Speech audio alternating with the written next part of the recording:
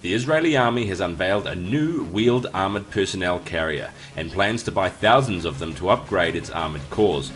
The new personnel carrier is lightweight, carries a full squad of troops, and relies on a combination of sensors and small kinetic interceptors to stop incoming RPGs and missiles.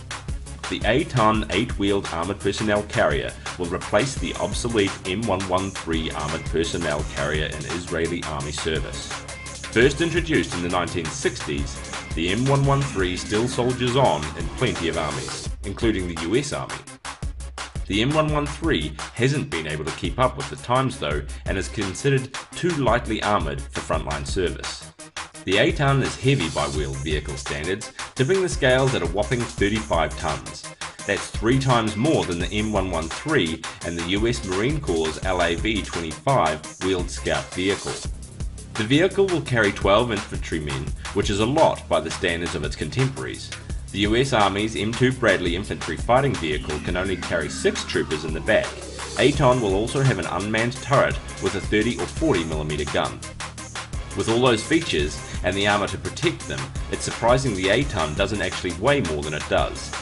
Using wheels keeps the weight down, but the new APC will also use the Trophy Active Protection System to intercept coming threats.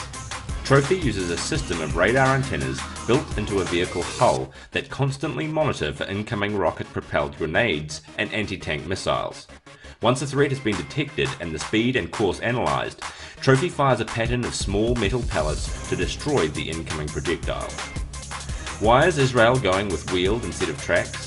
The debate over tracks versus wheels for armoured vehicles has been raging for decades, with each having its own advantages and disadvantages. Wheeled vehicles, being lighter and easier to maintain, are usually chosen by expeditionary forces such as the US Marines.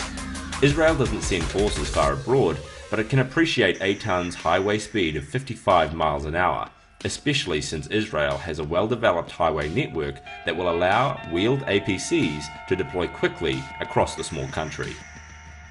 Could a heavy wheeled APC like this find its way into the US Army? Probably not. The Army has already the M1126 Striker, which is about half as heavy as the Eitan, serving in what amounts to light mechanized infantry. The Eitan would be a more appropriate replacement for the M2 Bradley, assuming that the Eitan has about as much protection, active and passive, as the M2 Bradley. There's still the issue that tracked vehicles can traverse difficult terrain that wheeled vehicles can't.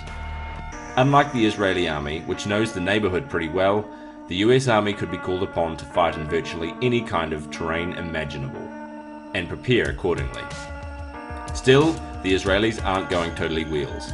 The Neymar armoured personnel carrier, an infantryman disgorging behemoth with as much armoured protection as a tank, will remain in production.